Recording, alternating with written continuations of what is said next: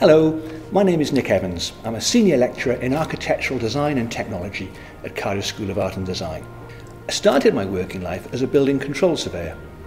I was responsible for checking buildings as they were being built to ensure they met all the required standards and regulations. And for the last 30 years, I've been teaching architectural technology. Architectural technologists play a key role in building design and construction, providing the best and most appropriate solutions to design challenges. It's our job to select the right materials and inform and educate our clients on making the right choices, not just for themselves, but for the environment and indeed the global community. A lot of my own research and collaborative work relates to improving the energy performance of buildings, seeking to reduce carbon dioxide emissions and the overall environmental impact. We are all very much aware of the environmental impact we are having on our planet. The simple fact is that when we build buildings, any buildings, it causes damage to the environment. So we are changing the way we design and build in order to limit the damage that we do. And this is exactly why now is such an exciting time to be involved in architectural technology.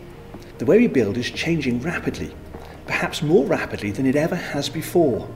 New materials, building systems and techniques are constantly emerging. I always encourage my students to remember that architectural technology is not just about bricks, concrete, steel and glass. Ultimately, it's about people. The people who will live in or work in or in any way engage with the buildings they are designing. The ever-changing nature of our society means we have to think even more carefully about the buildings we build, considering how the decisions we make could impact on the user's physical and mental health and well-being. Week by week, I'm involved in teaching, research and collaboration with industrial partners, and barely a day will go by when I do not learn something new. And when I do, I can't wait to pass it on to my students. It's extremely rewarding to see them becoming inspired to keep on learning themselves, to keep on experimenting and pushing themselves to understand more about how to design better built environments. When we hear about climate change, environmental crises and so on, we can sometimes wonder, well, what can I do about it?